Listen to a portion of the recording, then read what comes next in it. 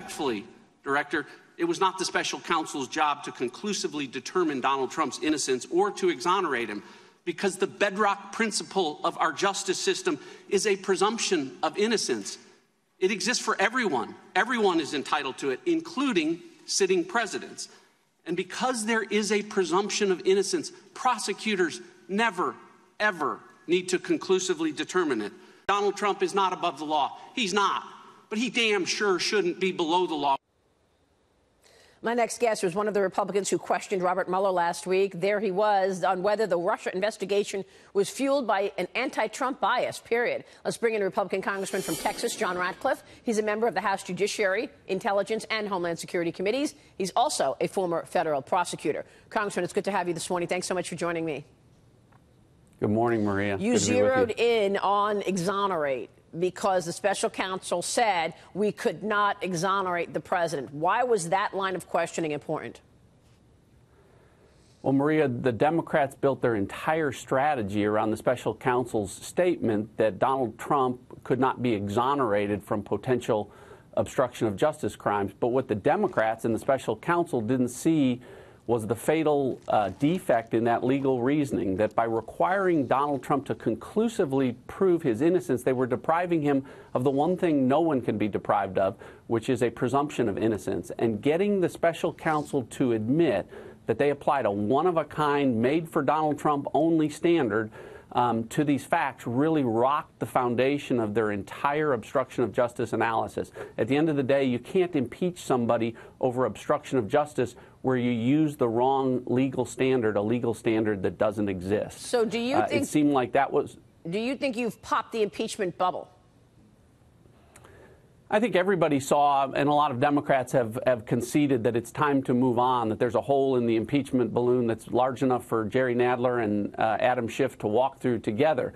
But Schiff and Nadler don't seem to see that. You know, the same folks that promised that there was going to be impeachment by collusion, you know, that died when the Mueller report came out and said there was no collusion or conspiracy. Then they shifted to it was going to be impeachment by obstruction of justice, that Robert Mueller was going to breathe life into the report. Instead, he sucked the life out of it by, again, applying a legal standard that didn't exist. So now they're moving on, saying they want to pursue obstruction by the court system and trying to get grand jury information. Look, it's becoming a joke. I think people see that, and Nadler and Schiff are starting to look more like Laurel and Hardy. It's time to move on. Well, what is your reaction overall? I mean, Congressman, if there's one question that I've been asking this entire 2-year period, it's this.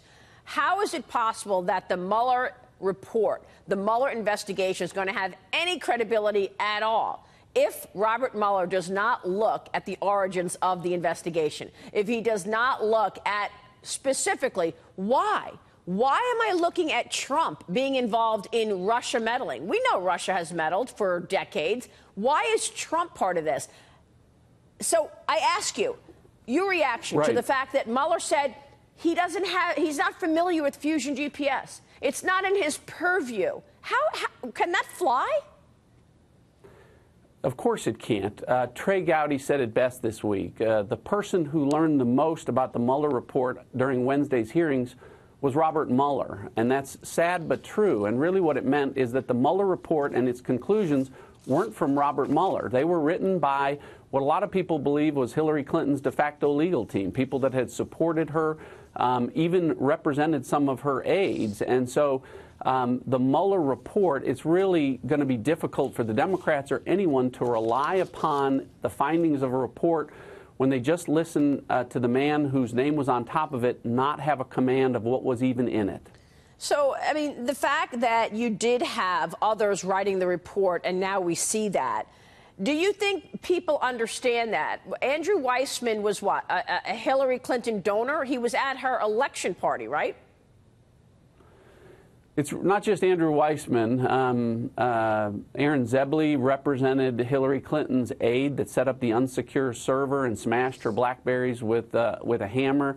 There were all sorts of folks, again, that were close to the Clinton Foundation. And, you know, so the bias that was involved there, I think, are fair things to talk about, and I think that's why that, in light of the disastrous testimony from Robert Mueller, the Democrats paid a heavy price for bringing a reluctant witness to testify.